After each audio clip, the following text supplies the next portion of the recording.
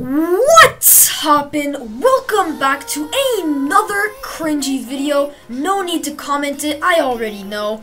I do realize that I haven't uploaded in a while, but I don't need to say that because, like, nobody watches my videos, therefore no one cares, so... But, you know, if there's one person that does care, you know, sorry about that. Oh shit, I even call myself cringy. Either way, yesterday from when this video was uploaded was a very special day.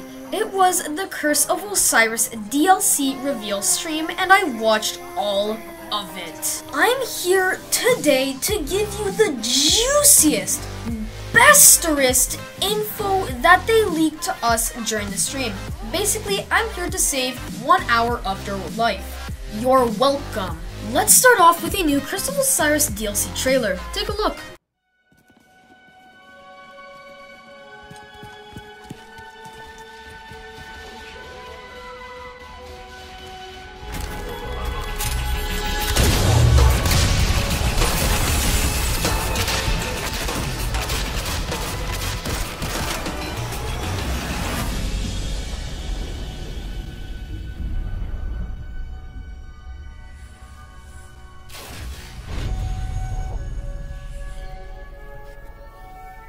Ominous rocks, killer robots, people in mortal danger. Seriously, aren't you tired of this? Fatigue is a distraction from our purpose, as are complaints. Oh, I haven't begun to complain yet. Ouch! Ugh! Now I'm complaining. Focus, Sagira.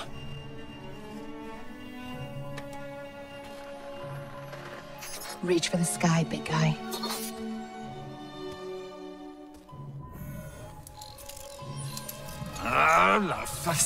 Need help? Again? I've got it, thank you.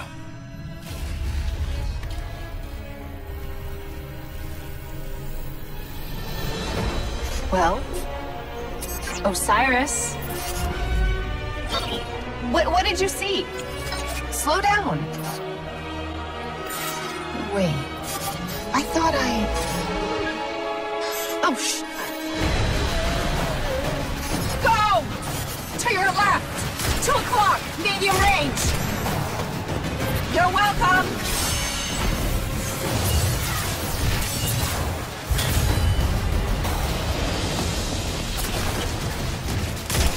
You know, I can't help but notice that even with all of reality to explore, you keep picking the places where they shoot at us. We can't stay here. If the Vex succeed, it's the end of everything. Sagira, we can see your light. You have to go. Nope, not leaving you. Without me, there's no coming back. If I don't stop the Vex, there won't be anything to come back to. I'm doing this for the both of us. Don't you even... Osiris!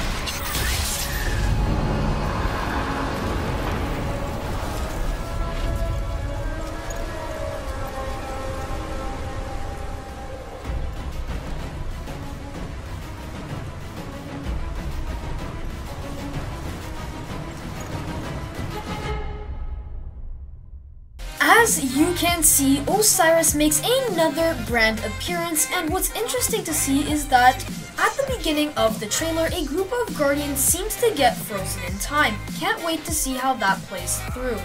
But let's get to even more exciting things. During the stream, Bungie gives us an exclusive VIP tour of the lighthouse. The lighthouse was only accessible in Destiny 1 when you went flawless in Trials of Osiris. Now has become the main social space of Mercury. Bro Vance is coming back to be the main vendor of Mercury.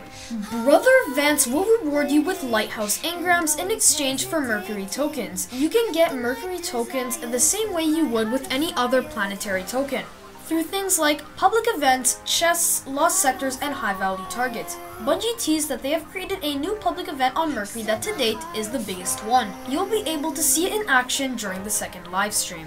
Here is a sneak peek at what the Mercury armor set will look like for the Warlock, Hunter, and Titan.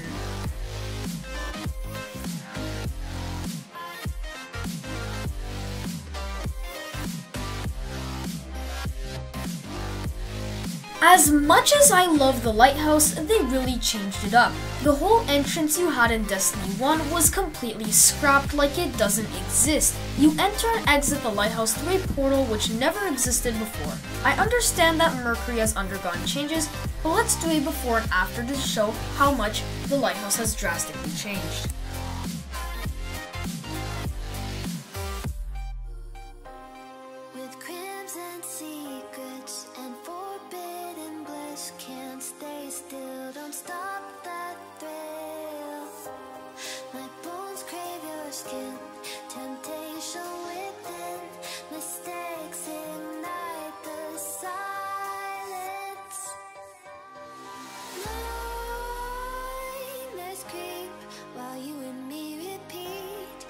Bittersweet heat is suffocating.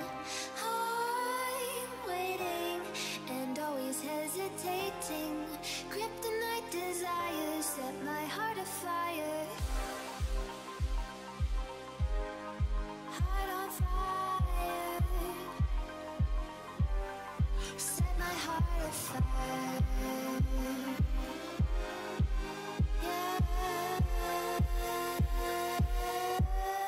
I'll show you the new lighthouse in just a second, but if you went flawless in Destiny 1, you would know that there was 2 areas that were blocked off by barriers. Bungie never opened them or did anything with them. So basically an entire area was taken off, replaced by a portal that leads below the lighthouse because the lighthouse is on top of a gigantic circular pillar.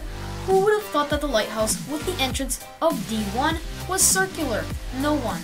Honestly, I think that the new lighthouse looks like garbage. It's super small. The only use of it is to see Brother Vance and to forge weapons that I will get to later. Honestly, it doesn't look like much of a hangout to me.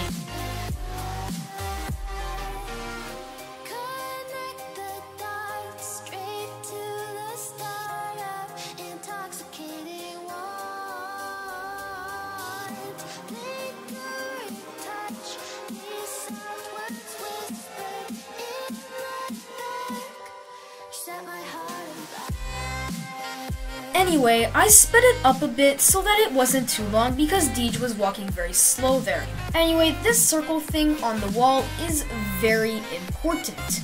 Each circle that branched off the bigger circle that's in the middle that has the Eye of Osiris represents a weapon. As you can see, 2 circles are lit with Egyptian hieroglyphics. Once you complete the DLC's campaign, you will have optional quests that you can do that allows you to find and forge modified Vex weapons to serve for your own use. Pretty cool. I passed some Mercury gameplay just before that I will not show because I'm just doing news right now. Right in front here, this massive portal leads to the Infinite Forest. It is said to be procedurally generated, but in the stream they said it wasn't. It will usually be different every time, but there are limited options, like Crucible maps. This video is getting excessively long, so I will try to summarize everything quickly. So now they are entering the Infinite Forest. A very nice entrance indeed. I really like it. They describe the Infinite Forest as a sort of dream world. And look at this. Look at all this Vex technology. It looks really cool. Apparently Mercury is hollowed out, and inside of Mercury is where they built the Infinite Forest. So pretty cool stuff. So this is what it looks like. There are floating pillars in the sky that they call trees because every forest needs its trees. Now there are 3 main pillars that you can see here. There's one in the front that, not the one that you see right here, but the one behind that. There's one to the left that looks very pristine, and another one to the right that looks very destroyed, as you see with that like red beam going out. So the one to the right with the red beam is said that it brings you to the dark future, which is basically the same reality that you're in now, but very dark. The one that's very pristine seems to bring you to the past, and the one in front, don't quote me on the one on the front, I'm not totally sure, but I do believe that it brings you to exactly where you are, but in alternate reality. It's either that or it brings you in the past too, but only a little bit in the past, and the other one brings you a lot in the past. Since this video is super long, I'm going to stop it here. Tomorrow I will be talking about raid layers, what they are, where the first one is going to be, and some gameplay of it. Thanks for watching, and I hope to see you all in the very next video.